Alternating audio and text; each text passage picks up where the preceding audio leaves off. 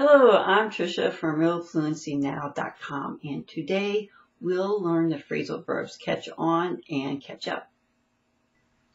First, you should know that the probably standard pronunciation of this word is catch. But where I live, the accent is just a little bit different, and we pronounce it a little more like catch. So that's how you're going to hear me pronounce it, because where I live, that's how it's pronounced most of the time. And you should also remember, keep in mind that catch is an irregular verb and the past tense for it is caught. The first phrasal verb is catch on. And one definition for catch on is to become popular. So a sample sentence is, the TV show Rick and Morty is really catching on, which means that it's becoming very popular.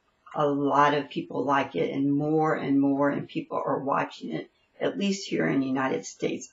I don't know if it's being shown in other countries or not. Another meaning for catch on is to understand something.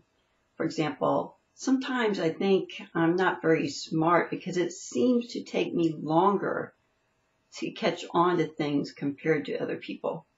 At least it seems that way to me. I don't feel like I catch on to things very fast. Another sentence is, he finally caught on to the joke.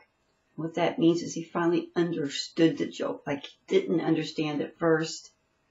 He didn't understand why it was funny. He didn't get it. But then finally he caught on, and then he understood it and thought it was funny. The other phrasal verb we'll do today is catch up. And this also has more than one meaning. One definition means to get near someone who was ahead of you. Sample sentence is, she was way ahead of him, but he eventually caught up. It can also mean to get things finished that you need to do.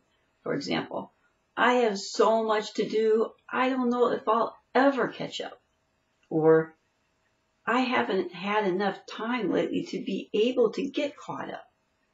Another meaning is to talk with someone, like a friend that you haven't talked to for a long time, so that you can learn about what they've been doing in their life recently. For example, I haven't seen her in 5 years. We have a lot of catching up to do. Another meaning is to get involved with something, maybe by accident, or at least not maybe on purpose. For example, he got caught up in all the excitement of the moment. Or she got really caught up in that book and didn't want to stop reading. You should also know that catch up is often followed with the words with or on. For example, I really need to catch up with answering people's messages if they sent me.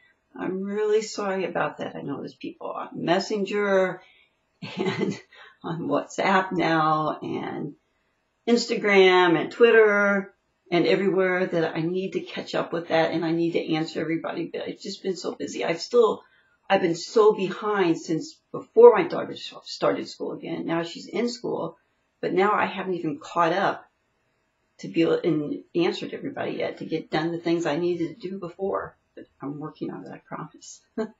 So another example, a sample sentence is, I really need to catch up on my email because that needs to be done too.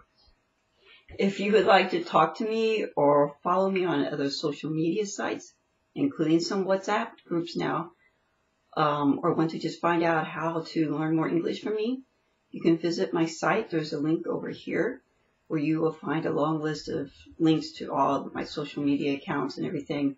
And I promise I will eventually get caught up and answer everybody, although I hope makes it hard for me to do because she also wants attention from me. But anyway, goodbye, and remember, with hope, anything is possible.